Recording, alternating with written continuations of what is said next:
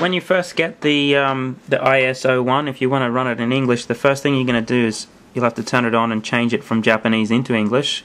So click on the tab button here and then bring up the settings. You can see the icon there with the 2 cogs, and then you want to scroll down to where it has language and letters and input, and click on that, and then again at the top here click on that, and then just change that to English there, and now it should all be in English. Another thing you can do is set up your Wi-Fi settings.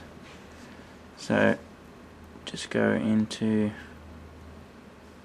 transmission,